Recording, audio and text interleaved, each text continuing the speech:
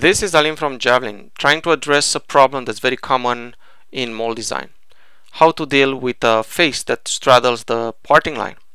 I'll go actually a few steps further and I will build faces that would be tangent to this face, exactly at the draft limit, and the new faces would also meet the draft condition.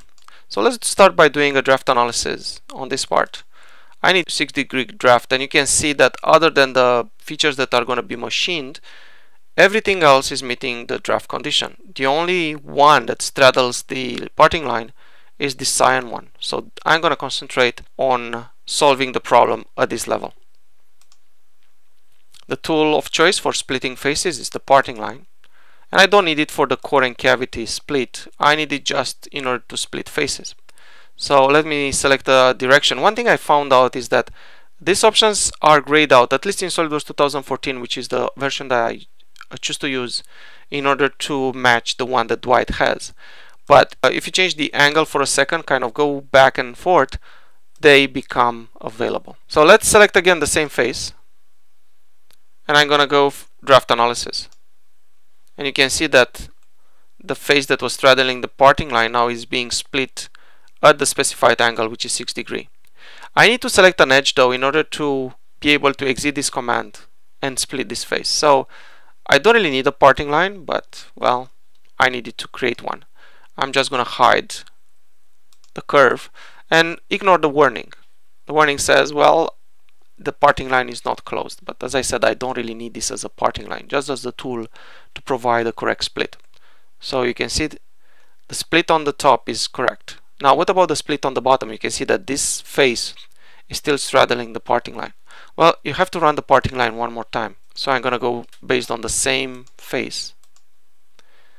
I'm gonna change the direction, so the arrow now is gonna point down.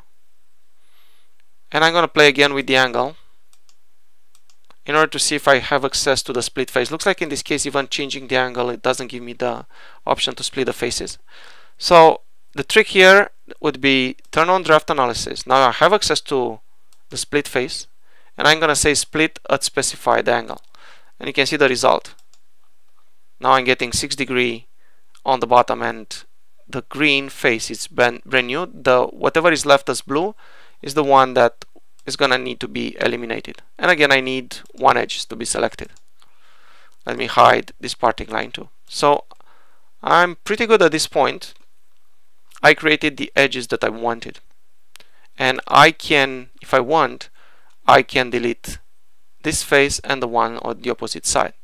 Allow me to save time by working on only one side. So I'm going to use the right plane for cutting this part in two. So let's run cut it with surface,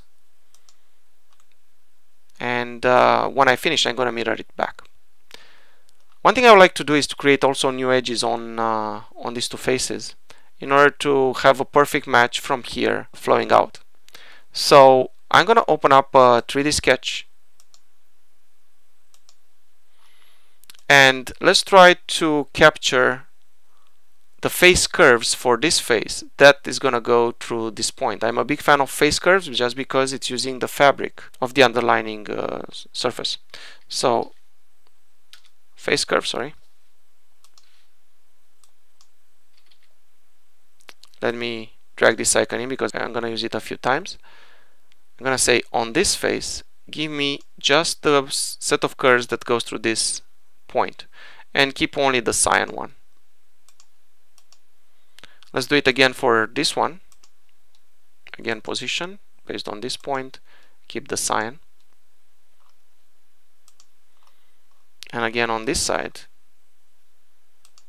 the one that would go through this point.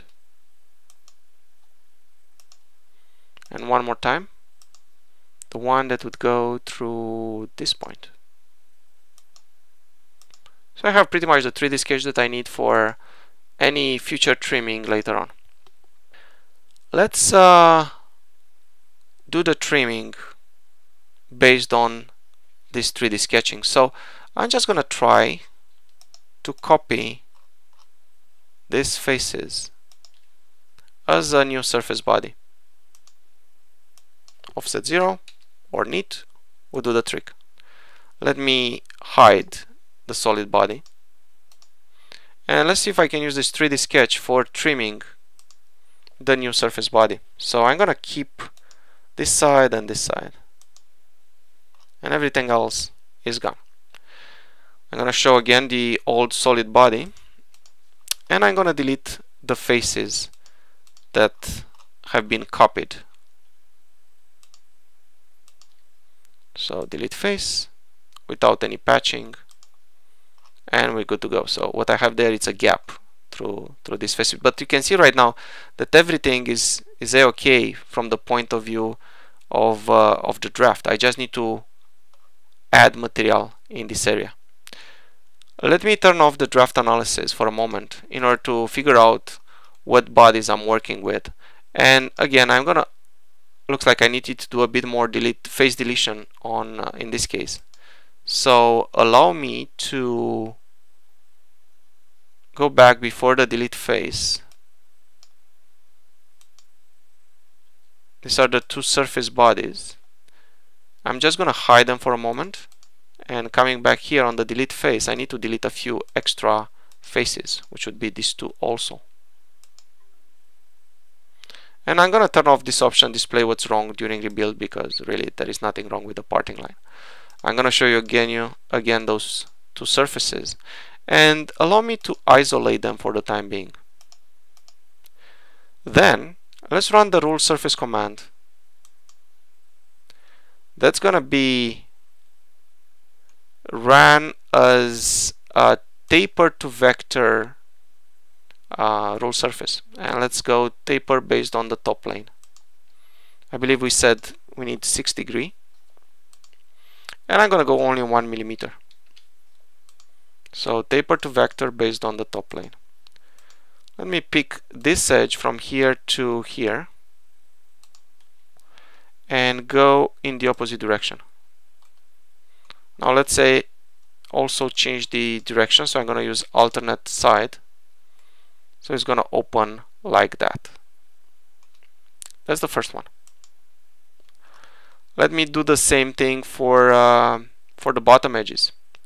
So I'm going to try to run again the rule surface with the same conditions, but this time I'm going to pick all the edges from here all the way to here. I'm going to select these three. I should have used shift select, alternate direction, and I seem to be okay. The two new surface bodies, and allow me to hide the old ones, so you can see these ones how they're going through each other. Let's try to trim them. So I'm going to run the trim command, running mutual trimming on this body and this body, and let's keep only the outside, the top and the bottom, and you can see the new body that has been created there. So at this point, wouldn't be a bad idea to show all the surface bodies that I have available. Let's give it a try and try to knit all of them, and close all the gaps, try to form a solid. Okay, and of course the next step would be mirroring the solid. So don't mirror features, always mirror solids. Looks like I created the faces that I wanted. Let's run the draft analysis. And no more straddle faces. Actually, you can see that the new faces I created are meeting the draft condition on both sides. I hope you liked it, and feel free to ask us any questions you might have in this regard. Thank you very much.